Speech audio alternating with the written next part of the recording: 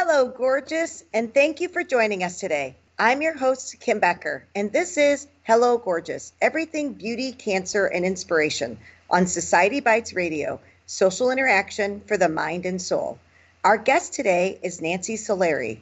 Nancy is an authentic and successful example of how you can live the life that you want with an empowered, positive mindset, regardless of the challenges that you face. And Nancy is no stranger to facing adversities. During her childhood and teenage years, she witnessed domestic violence and the divorce of her parents at the age of 10. During these years, she struggled watching her sisters battle with eating disorders and her mom fight breast cancer. Unfortunately, the trials that Nancy experienced continued, and at the age of 16, she was diagnosed with retinitis pigmentosa, and over the years experienced subtle yet measurable vision loss. Rather than letting this news, as well as her painful past, dissuade her from following her dreams, Nancy chose to persevere and now guide those who also want to overcome their obstacles. Nancy finds herself sharing her tools for success with audiences and groups all over the country. Nancy explored careers in broadcasting, the music industry, and real estate. However, Nancy wanted a career that would work with, rather than against, her blindness. She obtained her life coaching degree from the Institute of Professional Empowerment and launched her business in 2008, Living Full Out, with the intention of helping others realize their dreams. In addition to writing books and providing personal coaching, Nancy also speaks professionally, reaching out to a variety of audiences who enthusiastically embrace living full out. Nancy also hosts the inspirational variety talk show, Living Full Out, and the national Living Full Out with Nancy Solari radio show, which attracts callers in need of motivation to take action in their lives. Though today she is legally blind, Nancy continues to enjoy life and make connections with people. Outside of pursuing her career, Nancy can be found dancing with her friends, traveling to foreign countries, while exposing herself to new cultures, enjoying exercise and a healthy lifestyle, spending time with her service dog Lionel, and always reaching out to meet the next challenge in life head on and with a smile on her face. Hi, Nancy, and welcome to the show. Hi, thank you so much for having me. I'm so excited to be here. I am so excited to be here. I just have to tell you that I was doing research for our interview, and I went on your website, and the things that you've accomplished, and what I love most about is there are no excuses with you. You find the yes. You find a way to make things happen for yourself, and you really truly live the talk, and you live full out. And I think that's awesome, and I'm honored to have you here on our show to share your story. Well, thank you so much. And I try to stand by, what living full out means. And, I think we all have our integrity of walking that walk and talking that talk, right? So I try to stand by that.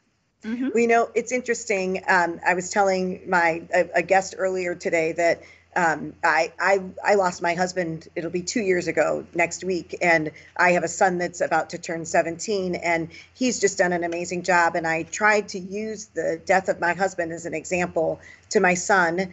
And his behavior is that it truly is 10% what happens to us and 90% how we react to it. And I'm hoping that that's a life lesson that I've taught my son that will carry through. But you are a true example of that. It's 10% what happens and 90% how you react to it.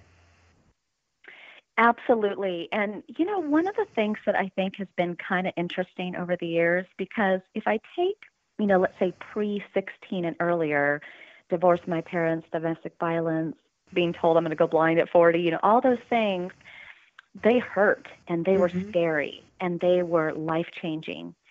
But then later on in my life, when I had a financial crisis, when I had 5 miscarriages, when I went through, infidelity, infertility, you name it, it was interesting because those survival skills I had as a little girl were still with me as an adult woman. And it was kind of interesting because although the pain and the scary times were still there, it was like I had this inner confidence saying, you know what, you've been here before and you will survive this one too. That's right. So it's kind of interesting. We have to trust that inner voice, and we have to trust that core in us. That's right. Well, and it's Yep. interesting too, I think, because all of these disadvantages that you've had in your life have made you the person that you are today. And so I can't imagine you being anybody else, especially all the investigating and the research that I did on your website and just learning so much about you. It's that all of those things that you went through even early in life are this vivacious person that you are. That's who that helped to create. So I can't imagine the person you would be had you not gone through all of those things. It's funny. I do think about that because especially if I could see, I Yes. think about, gosh, what would I drive? Like Right. I think a convertible personally, but what would I drive? And Right. what would my sense of style be like? Because right Yes. now I go shopping with other people, so my style is kind of their style. I mean, for Right. all I know, I'm walking out the door totally not what I want to look like. I have no idea. But you're right. I mean, but I think it's kind of interesting, right? Because life has this way of kind of poking us in the side and saying, don't get too comfortable. And That's the right. minute we do, something else happens. That's right. That's right. And you Yep. always wait. And I think that that's what I love about your story, and what you exude by living full out is that, some people wait for the perfect circumstance. I remember years ago, my husband and I were married for 9 years before we had our son. And I remember telling people, I need to get X amount of dollars in the bank before I have a child. And I remember them looking at me and kind of crossing their eyes and going, what? And I said, I want to make sure that I'm financially stable before I bring another life into the world. And what they said to me, then you'll never have a child. Right? Because if you wait for Yes. the circumstances to be perfect, you won't ever do it. And that's what I love about what you do. You just go forward with whatever you've got right now. You just take that first step. Well, and yeah, and thank you for saying that. And I think your example is spot on because the thing that's interesting is these moments that where life pokes us on the side, right? Or these times of hardship, they really are meant to center us, to teach us to be more patient. So I am such a patient person. And at the same time, it is kind of game on because, whether we have blindness or cancer or anything, we always just have to remember that we just have to live for today, That's right. right? That's right. And even if we go the distance and we live a full life up to 100 years old, it doesn't mean everyone around us will.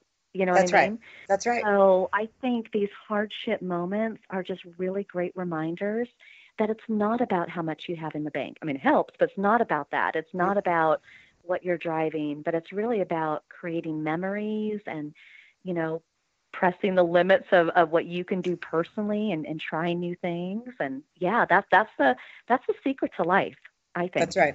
Well, what do you tell? So you are a life coach and you work with people, and I'm sure you've come across people who are stuck, that basically wait for that perfect moment for them to take that first step. Or, I can't start my business until XYZ gets into place, and whatever it may be, I can't start a speaking career until this happens. What do you do to coach them up from there? How do you encourage them and let them know just what you said? Look, it's not how much money you've got in your bank. It's not, you just have to start. What do you do to encourage them? Well, I encourage them in two ways, two specific ways.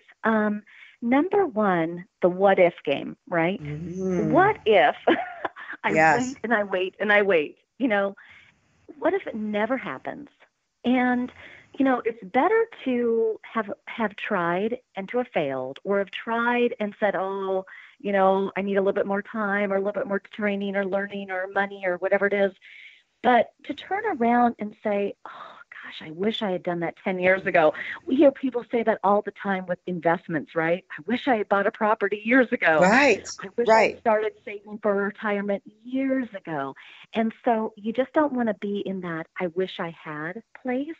And Hmm. then the other thing I wanted to say is when when we go through again these hardships, these stressful times in our life, and if we're looking to pay it forward and volunteer or coach or speak or just be a really good friend to another person going through a similar situation or different circumstance, if we're waiting and if we're looking for all the stars to align, think of all the people that are missing out on your support Mm-hmm. because you're waiting. So when you wait, all the people between now and when you're really ready, which could be a decade from now, right? Right, right. All those people miss out on the greatness of your teachings, That's right. of your nuggets of insight. And so That's right. that's pretty powerful, and that's a reason to start now. That's right. That's right. And I agree with you because, the biggest thing is for me, um, I don't want any what ifs. I would rather move ahead and fail and say, well, I tried it and it didn't work, so I've got to try something else, than to stand back and just say, gosh, I wonder if I would have taken that first step. And again, you're just such a prime example of this because you truly could just, nobody would blame you if you sat in your house and did nothing. Nobody would blame you. And that's what I told my son too. Nobody would blame you if you laid in your bed and pulled your covers up at your head. But God gave us free will. And so because we have that free will, I love what you've done. So tell me about the start of Living Full Out. Like, how did you start that, and why did you start Living Full Out? Oh, that is actually a really great question and good story. So we actually opened our doors in 2008. But in 2007, I was dating a gentleman who was dealing with depression. So here I had retinitis pigmentosa, going blind by the minute, and he had depression, and it was clinical depression, and he took medication for it. But it too was getting more and more severe, and it was really hard in that relationship because I realized the pain and the worry and all that comes with all, many different health conditions, right? Mm-hmm. At the same time, I was doing real estate, and I didn't drive anymore. At that point, my vision had decreased to a place where I couldn't drive. And, I would ask him, can you drive me to an open house? Can you help me do this? And he didn't want to, not mainly because of his depression. It affected his moods, but then it made me feel bad, like, oh gosh, I'm a burden and I shouldn't ask. I should never ask, that conversation, Yeah. right? Yes. Yes. And then in selling real estate, I would see people buy these homes, and I was really proud that I was able to help people buy an investment or sometimes the biggest purchase of their life. But I knew that I could do more, and I wanted to take how I saw people in real estate, how they would get in arguments over paint or floors, or how finances would break people apart. And I just thought, I want to create a company where people can bring those fears, those concerns, but also that we can kind of, put the fire out and reignite a new passion so they can have a new dream, a new goal. And Love so that. that's how Living Full Out was actually born. It was just kind of this colossal chaos moment in my life, and we've never looked back. Wow. Another question kind of to that point, you said that you had to, the gentleman that you were dating at the time, he had to drive you. How have you, as women, right? We want to do everything on our own. We hate to ask for help. We hate to be dependent on anybody. How have you overcome that? Because in order for you to achieve the success that you want to achieve, you have to ask for help. And so how have you found ways around that to be able to ask for that help that you need? That is, again, great question because so it kind of depends on in what way. So if it's a personal need, a lot of times people just want gratitude. They Mm, want to know that they're not being taken advantage of. They want to know that they're making a difference. And so there's two sides to that because if you don't ask, then you're never giving that person the opportunity to be of service. And people amen. crave being of service. People Yes, are looking for that moment in the day where they can have a moment of purpose, that's right? right. So Yes. when we don't ask, we don't give them that gift. On the same token, though, you have to think about that person's time and are they the right person? I truly believe that we have different personalities in our lives. Some are going to be more empathetic. Some are going to be better at technology. Some are going to have more free time. So just make sure that when you're asking for help, that you're asking the right person for the job. And it's Hmm. not always the same person because better people have different skills to assist. And then the last thing I was going to say is when it comes to business, a lot of how I ask for help in my personal life, I do take over the business. But I also believe in, again, for me, my team at Living Full Out, they are my eyes. I Mm-hmm. might be the brain of Living Full Out, but they're my eyes. In some cases, they're the arms. In some cases, they're the legs, right? Right, So right. if you don't ask for help and then you don't build a team, and I think a lot of times where people get lonely and hopeless is when they don't have a support team, when they don't have that sphere of influence.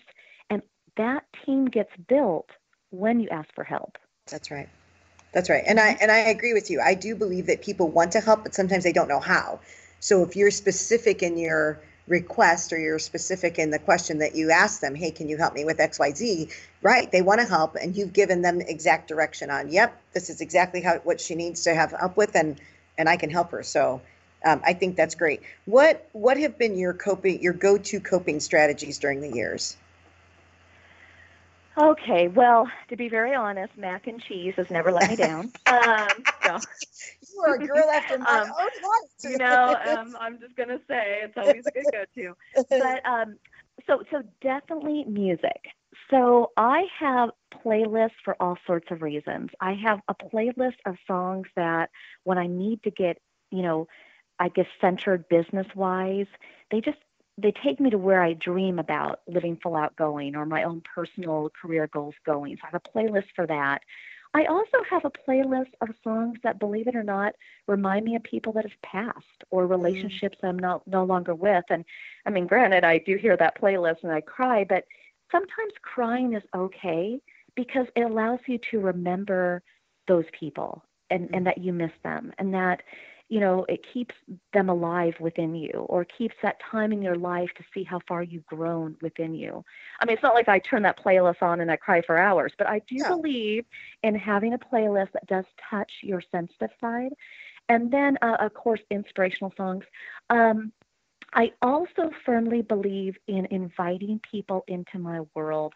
I don't feel like I need to be a superhero in my world. So there are a lot of people that I turn to, again, picking the right friend for the right stories, right? But, Right. if I want to talk to them about, something that really exciting that happened at work, then I have people that I can turn to. And where a lot of people kind of, again, have that lonely um, or isolation feeling is that they never get out of their mind. They never get it out of their heart. And it just kind of like gets all this like energy gets built up inside you that I believe in sharing the positive stories and the heartbreaking stories with people in your life because then you get that energy out of your mind, out of your body, and you're expressing it.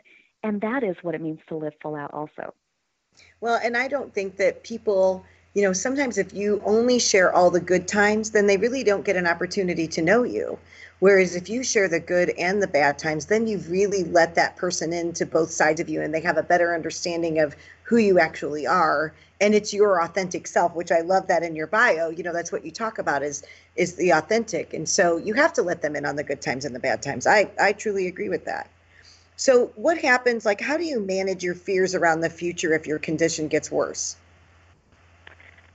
Well, I believe that, well, it's interesting. I'm going to give you another two-pointer here, Great. okay? Awesome.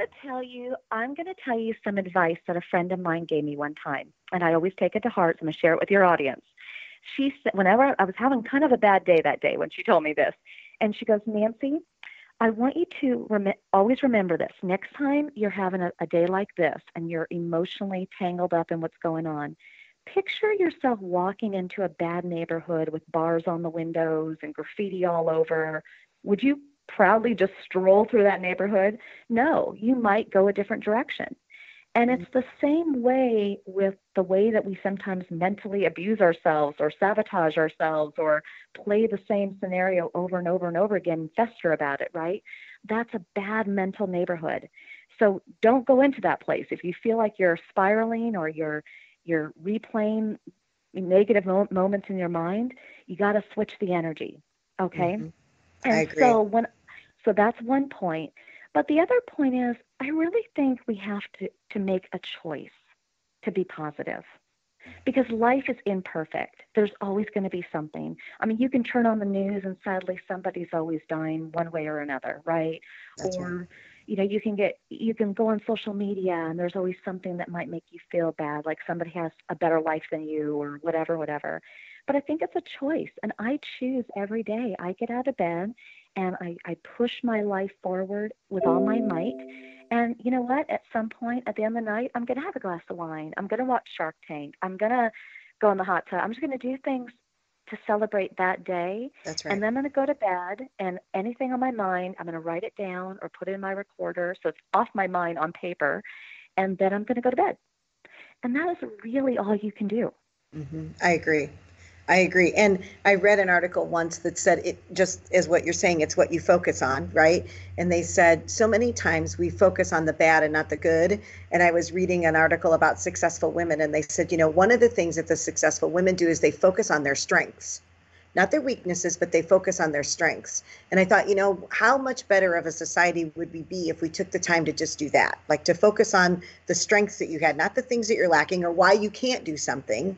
But the whole reason that you can do it is because of these things that are inside of you. So tell me a little bit more, like, what do you see your life legacy to be? The life legacy. Well, I hope, number one, in the most simple of ways, I hope that I'm a good friend, I'm a good sister, I'm a good daughter, because start there first, right? Before you go off impressing or giving to other people, just look at your true inner circle first and be the best at that first. Then I would hope that I would go out there and I would have made a difference either as a speaker in front of an audience or one-on-one coaching, because somebody in an audience, that may be the only way I'm ever with them. And if they just have a minor shift, then that's a win for them. Yay, right? Or if the person who can do one-on-one coaching, but I realize, it's everything costs money, right? So, but they can be with me and I can get them on a good track. Yay, a win for them. My goal is to really put together as much great content as I can, relevant content, and whether that be video or a radio show or blogs. And the thing about that's interesting is it's one thing to have the idea and to create it, whether it's an audio or something written. But for me, there's steps in there that I have to do to make that happen. Right. Like right now, I'm learning a program called Dragon, which it's called Dragon Naturally Speaking. Oh, yes. And it helps somebody who's visually impaired. I can just talk out what it is that I want to say. Because a lot of people, when I write, they want me to write like I would talk, just more conversational. So why I share that with your audience is because to achieve our legacy, it's not just having passion. It's not just time. Sometimes it's the itty-bitty technical or the resources, the learning that we have to do to be able to fulfill that legacy. That's right. That's right. That's exactly right. And you're doing a great job finding those tools to help you leave the legacy that you want to leave. So we're almost out of time, but I'm going to put you on the spot real quick, and it's just a quick answer. So my team and I take my team on a retreat every year, and we choose a word for the year. It's kind of a one-word theme that kind of sets up. So my word for this year was intentional. Somebody else's word was fun. So if you had to choose one word that would kind of set the theme for the next 6 months of this year, what would your word be? See, I knew we were soul sisters because I've actually already picked my word for the year. I do that as well, and my team does that too. So actually, my word for the year is believe. I choose to believe in love, believe in your career, believe it. One day I will learn guitar. Believe. That is my word. I love that. All right, so tell our audience where they can find you on the internet. Absolutely. So they can go to livingfullout.com. That will be kind of the main hub for most everything. But social media, Facebook and Twitter and Instagram and YouTube and Pinterest and on and on. And then definitely when you're on the Living Full Out page, check out our radio show, our podcast, our blog, because we realize that some people are more auditorial learners and some people need to see it in writing. So however we can inspire you, we're there for you. Just livingfullout.com. Great. Well, thank you so much, Nancy, for joining us today. I appreciate you taking the time out of your busy schedule to speak with us and share the work that you do. If you have any questions or comments or would like to know more about the guests on our show today, or for more information about Hello Gorgeous, feel free to contact me at kbecker@hellogorgeous.org or visit our website at www.hellogorgeous.org. And we invite you to follow Hello Gorgeous on Facebook, Instagram, or download our mobile app. Thank you for joining me today on Hello Gorgeous, Everything Beauty, Cancer, and Inspiration. I'm your host, Kim Becker. And until next time, stay gorgeous.